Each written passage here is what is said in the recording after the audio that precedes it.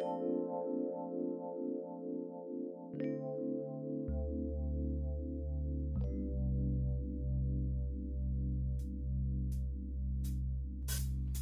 an autism awareness angel, making sure my wings protect the different, the stranger than. I'm an autism awareness angel. It's good, cause I'm cool with the unique behavior. I'm an autism awareness angel. Will you accept me?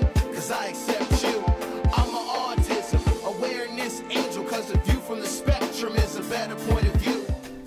Happy New Year's, everyone, and I hope you've all had a wonderful celebratory night last night, and that today you are feeling invigorated to start 2016 with a bang.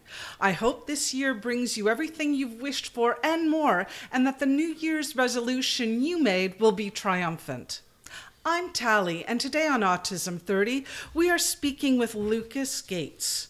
Mr. Lucas Gates established Rain City Wolves FC, emceed the Knights of Remember Gala, which is held in June in Vancouver, British Columbia, for young adults with special needs, and is a webmaster for Soccer Dogs CA, and he's an avid gamer and very tech-savvy.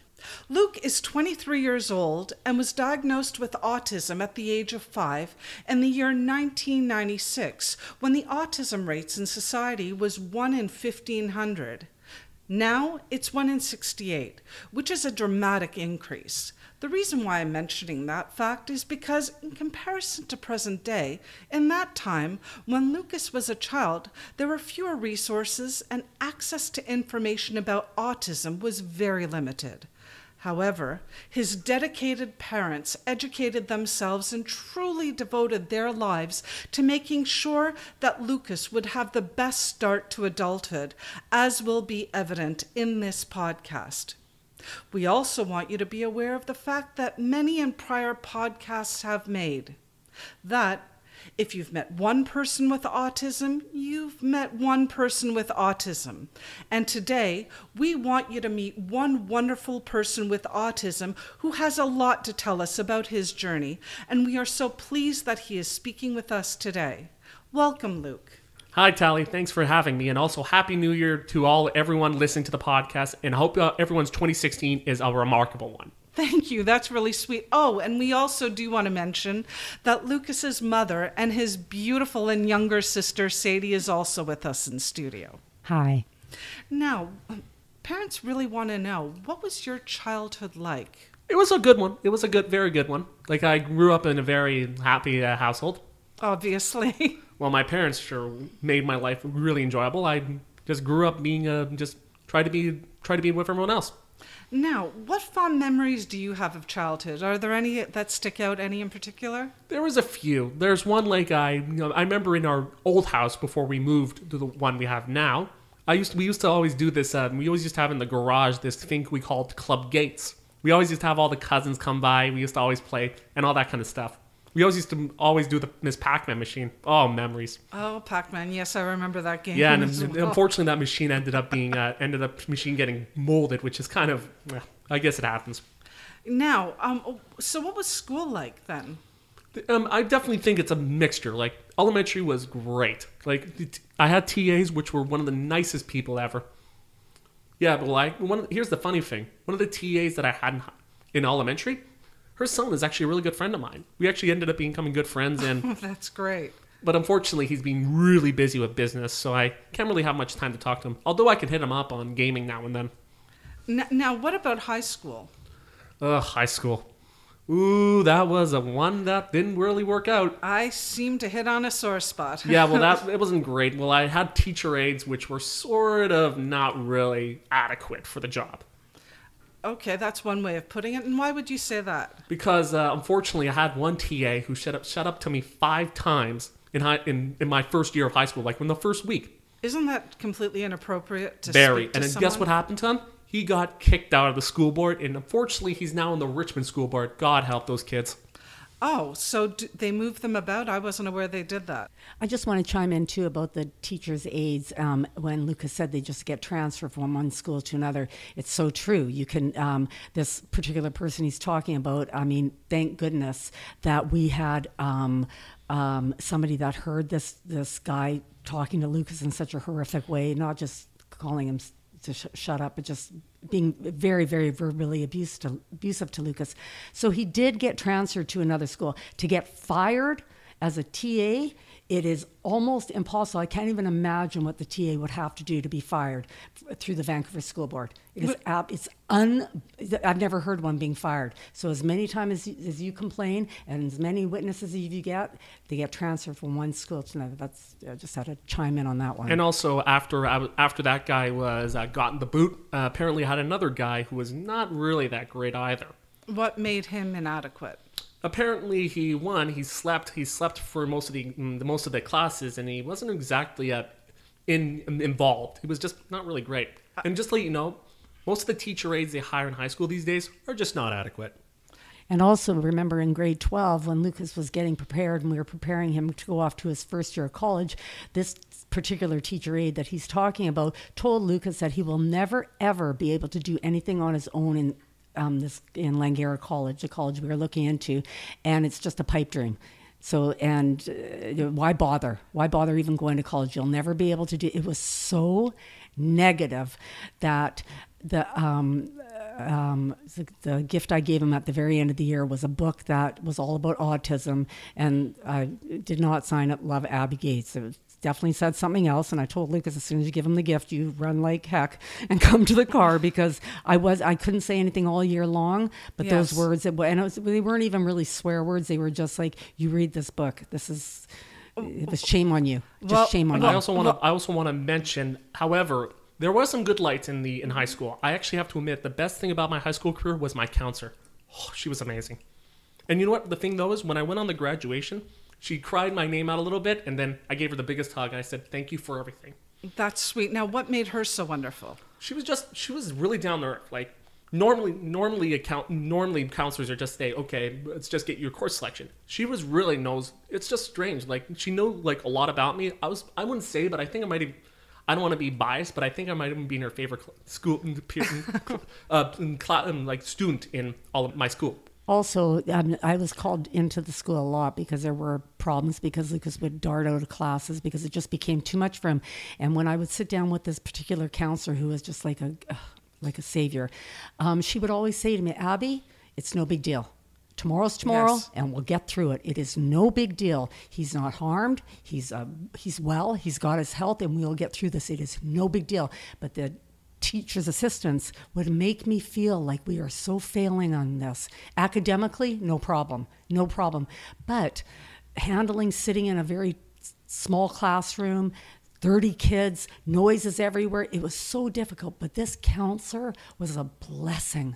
Oh my goodness, she just made life, those 5 years, durable. Isn't it just wonderful when you meet people, one, that have actual knowledge about what autism is, and they actually have a great understanding about how to deal with students and actually understand where they're coming from? Because I find often the situation that you're talking about really comes from sheer ignorance. I mean, myself as a teacher, I've taught students who do have special needs, and I've taught students that are very academically gifted, and I find everybody has their own gifts, but not one in my 20 years of teaching have I ever told a student, regardless of their background, regardless of their ability, that they don't have the ability to succeed in life. I think that you've had that experience is appalling to me as a teacher, and really not a good representation of good education. I also want to mention that I actually when I was coming from school at the time, I actually was just on my way to visit my mom, and I just decided, you know what, I'm going to visit my counselor because I'm in the neighborhood. And she was so glad to see me. I just told her, thank you for everything. I also just asked for a business card because I'm working on the soccer team, like you mentioned at the beginning of the podcast. Absolutely. Now, what would you like your teachers, your fellow students, and educational assistants to know about working with a student with autism? Just to understand them and make them feel welcome. Like the thing, I'm not bashing the school thing is going on. Like there needs to be a little more education into autism.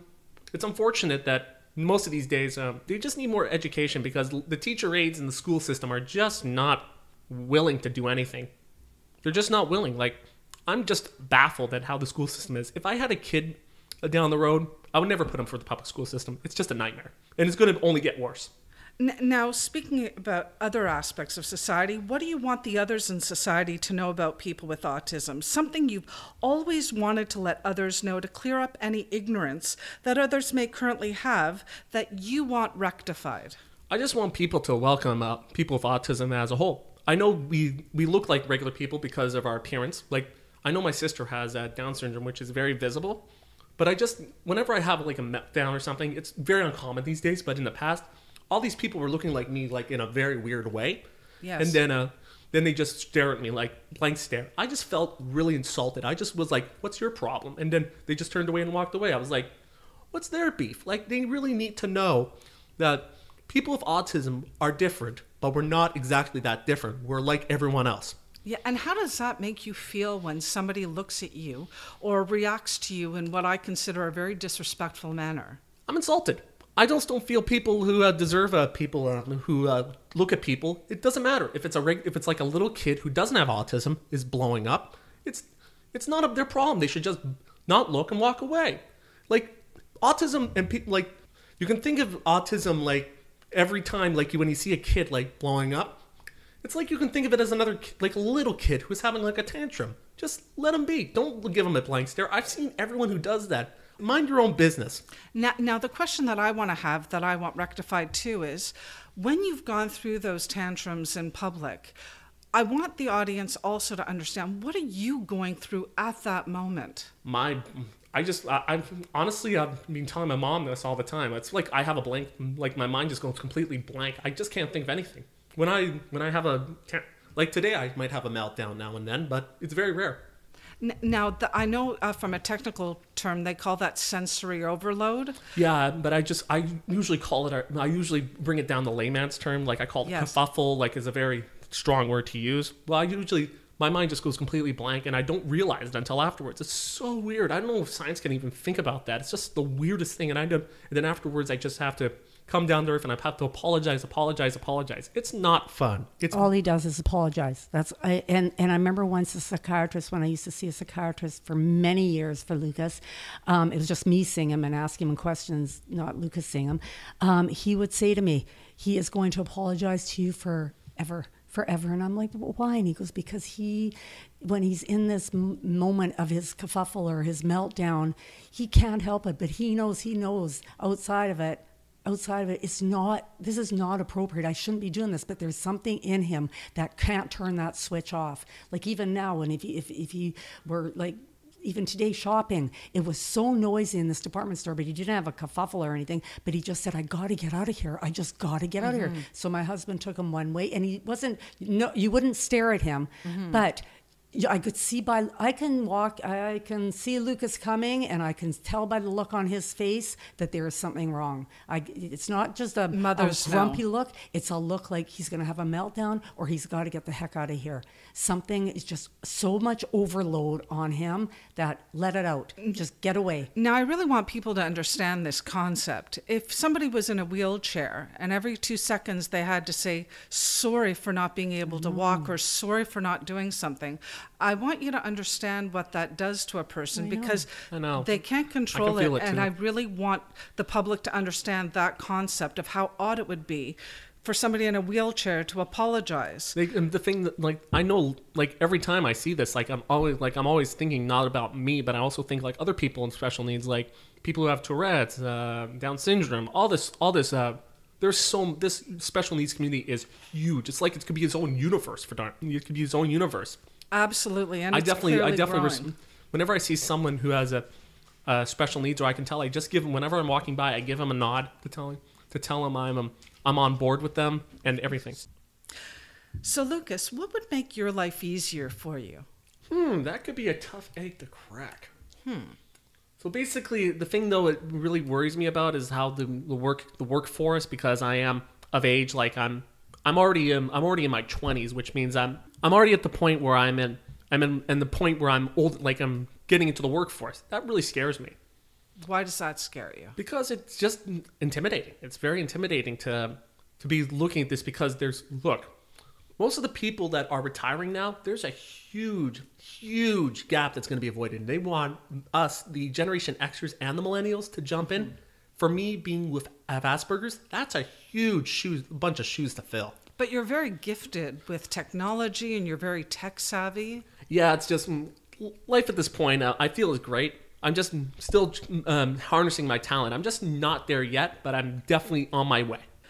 What do you love about having autism? And if you could, would you get rid of your diagnosis? The thing, though, is I've been thinking about this for years. I even told my Facebook friends about this. Sometimes I think autism is a blessing and a curse because... In what way? You can think autism as a blessing because you're totally mentally gifted. Like I've seen people who are on the spectrum. Like I don't know if it's like Bill Gates or the creator of Pokemon, Satoshi Tajiri. Like all these guys. And Charles Schultz and a ton of others. Yes. Yes. But also I think autism is a curse because I sometimes when I have a meltdown, or sometimes in the medical world they call it sensory overload, it's kind of unbearable. In what way unbearable? Unbearable in like sometimes I just blow up. Sometimes I have a kerfuffle is what I call it. Yes. And basically I'm uncontrollable until I calm down, which my mind is like a mental blank. Like my mind just clicks off. Now, Lucas, what do you hope for others with autism and the autism community? Brighter days are looking good because the fact is people are knowing more about the diagnosis now. Like when I was a kid, like people didn't know what autism was. You can think of it sort of like the Steve Martin when he used to say hamburger because it was like hamburger, like because people didn't know what it was because it's like a mistranslation. It's like you're talking like French or like French or Spanish. You don't know what it is. Now Everyone knows what Asperger's, autism, the whole spectrum everyone knows. I wish more people would know, but you are correct. More people are beginning to be aware about autism. And also one thing is people are becoming more aware on transit, which is huge. Like I know people use like our specialized bus system here in Vancouver. Everyone is pretty much open to the diagnosis. Even they're talking about mental health awareness, which is huge. I love hearing about this. Now, Abby, what do you hope for the others with autism and the autism community? Well, I hope that, I know that there's more education now for teachers and SEAs, because I know on professional days they always have speakers and there's so much going on for autism. With our new autism center opening up in Richmond, it's a blessing in disguise. I think people are just more aware of autism now because when Lucas was younger, it was 1 in 1,500. Now it's 1 in 60. It's everywhere you go, there's a classroom with a child with autism, 1 or 2. Now, Lucas, myself as a parent, and I know many parents want to know, what do you want to tell parents who have a child with autism? Like I've told other people I've talked to parents about this before. Don't worry, it's all right. For me, I was basically nonverbal for the first few years of my life. I didn't talk to anyone face to face. Guess what happened? I learned how to talk face to face, and I'm talking articulate right now. Yes, you are very articulate. So, approximately what age did you start to speak? That might be a bit of a tough question to ask. I would assume 5. I'm just not 100% sure. Maybe I'll get to your mother for that. Yeah, that one would be. It was around 5 because I remember around 5 that's when you were diagnosed because we needed something because he was going into grade 1 and I knew we absolutely needed assistance, and so we just saw a psychologist and she diagnosed him. But I think his first few words were around 5.5, because I remember counting them on one hand. And it was like, oh, thank you, God, 1 word, 2 words, 3 words. It wasn't mama, dada. We didn't care about that. We just wanted any word. And then he's so articulate now. Now, how did he get there? Because he's very articulate and not being able to speak at 5. Well, it must have been through gaming and the computer because he had no speech therapy. We tried, but they quit. He used to love reading all his gaming books. so many computer books he would sit and read. He followed people like Steve Jobs and all these brilliant men. He followed everything about them. He used to love Googling everything. We thought we make a joke in our family. We should have named Lucas Google Gates, because he Googles everything. All his cousins say to him, "How does he know this, Auntie Abby?" And it's like, because he looks up everything. So was he looking stuff up? Sorry, Lucas, were you looking stuff up on the computer Just before you were talking? I think, yeah. My mom said that Lucas was reading. He would read signs. I don't remember this because there was just so much going on with Lucas, and having Sadie too. There was just so much going on that my mom said when we used to drive anywhere, Lucas would be reading all the billboards, all the street signs, but couldn't still talk, like put three words together. My son was doing the exact same thing, yes. Yeah. I don't really remember that, but my mom absolutely remembers that. And it just got better over time. I guess honestly, I still think I don't know how I got this ad-libbing. Oh, and another humongous thing that sort of opened the door with Lucas was my social stories. I used to make hundreds of social stories now, for you Lucas. mentioned social stories. Can you please explain in detail what a social story is? Because some people out there might not know. Okay, what a social story is, it's for a person who's visual. Like a person like Lucas, and most kids that are on the autism spectrum are very visual learners. So if I was standing in the front of a classroom talking to Lucas, it would sound like the Peanuts character teacher. But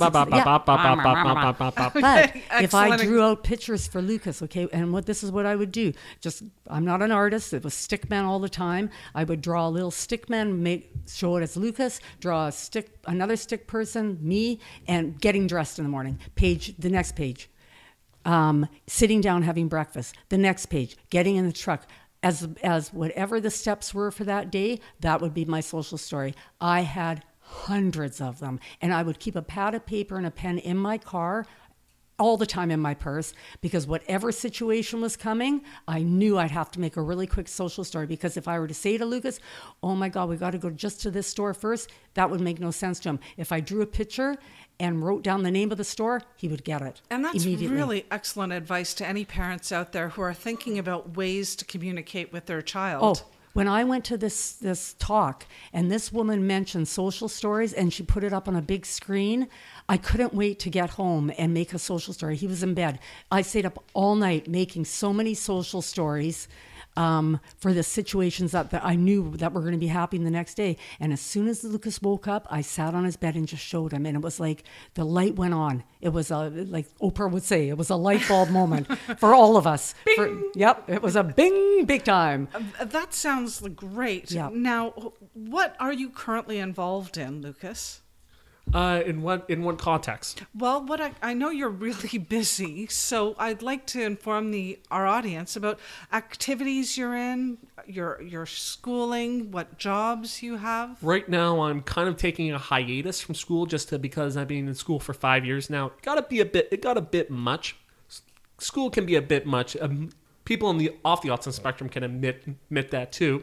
It's all good. It's all good. He's working full time. It's very physical. It's very. He's done all the computer work, and I'm just so thrilled because I see such a happy and calm and relaxed person, and this to me is worth its weight in gold. Absolutely. You know what? The anxieties were, and I'm not going to start medicating Lucas and Ativanning up and no, absolutely not. So this is the happiest Lucas has been in so long. I've probably felt the best I've ever been. I'm totally laid back now. I'm feeling a lot more mentally up, than mentally down, if you can sort of get that in context. Yes. No, absolutely. And aside from work, what other activities? Because I know you definitely are one of the leaders in the soccer field here. So what would you like our audience to know about that?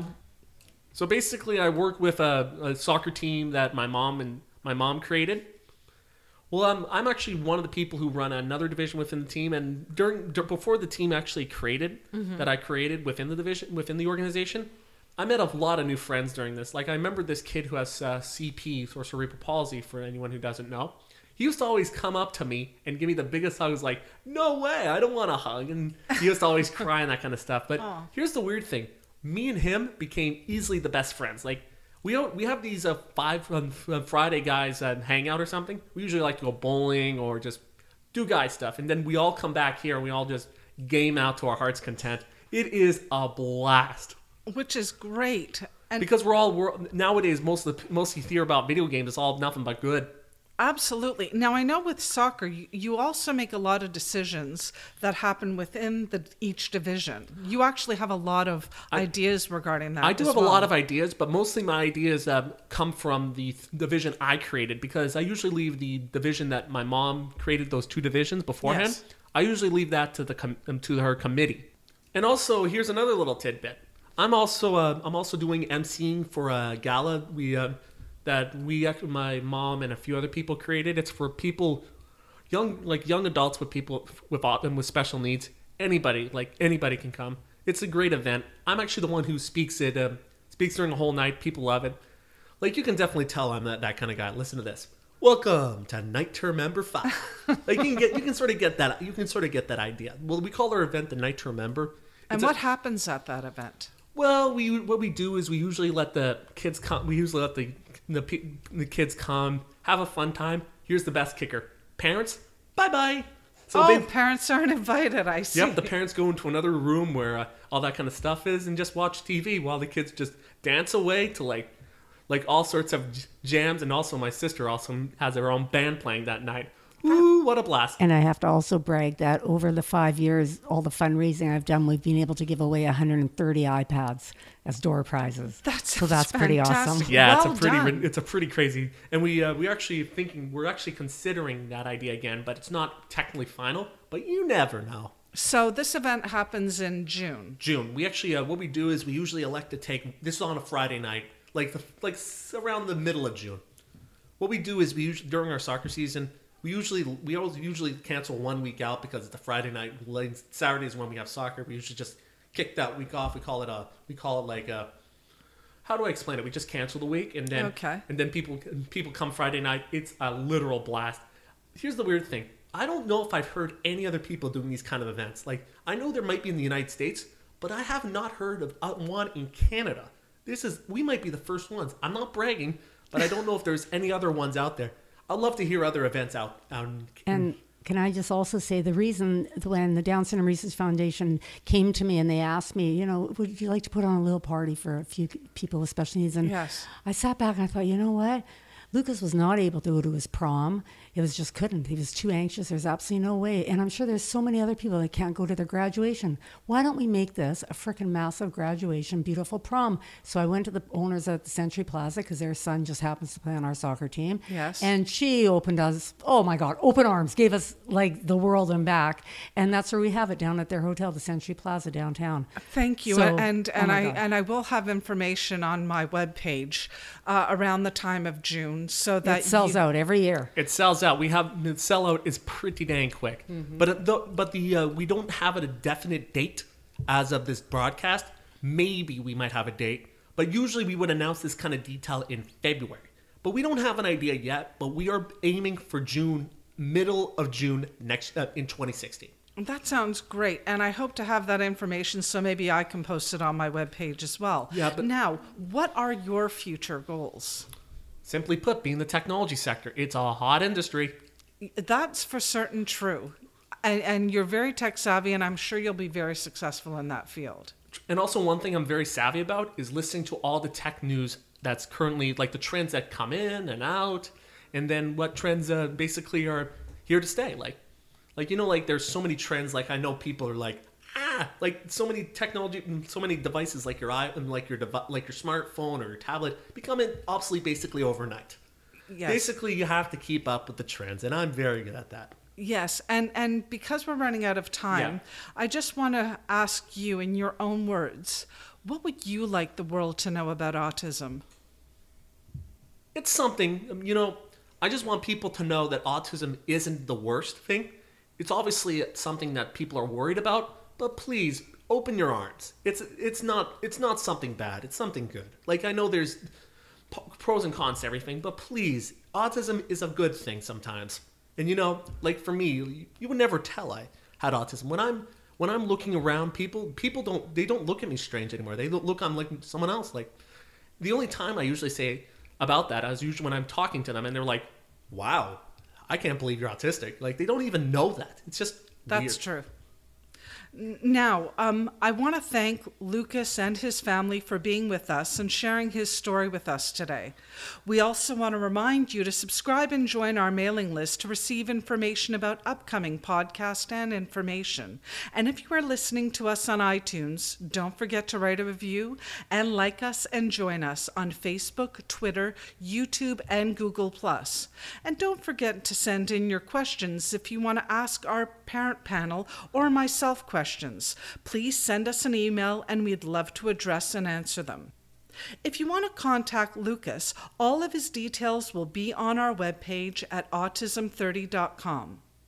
Once again, Happy New Year's, and thank you, our podcast audience, for joining us. Today, until next time, this is Tally telling you to live in love. Hey yo, I'm an autism awareness angel, making sure my wings protect the different, the stranger than. I'm an autism awareness angel. It's good, cause I'm cool with the unique behavior. I'm an autism awareness angel. Will you accept me? Cause I accept you. I'm an autism awareness angel, cause the view from the spectrum is a better point of view.